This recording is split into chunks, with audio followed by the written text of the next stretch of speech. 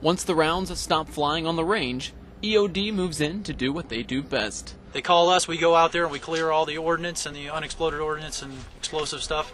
But before they can clear the unexploded ordnance, or UXO, they have to find it, which, because of its size, can be a difficult task. Any UXO that's out on the battlefield or here on the range, they have different sizes, once again ranging from small arms to 40mm grenades.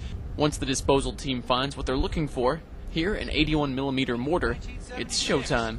And while Sergeant Ferraro has fun on the job, he knows what he's doing is essential in keeping both service members and civilians safe. It's extremely important because it keeps everybody safe, keeps UXOs and explosive ordnance out of off the battlefield, especially for the safety of everyone involved, including civilians. And with the sun setting and the window for disposal shrinking, the team must move quickly. With the range closed and the charges set, there's just one thing left for EOD to do. Go ahead, fire. Fire in the hole! Fire in the hole! Fire in the hole! Fire in the hole, fire in the hole.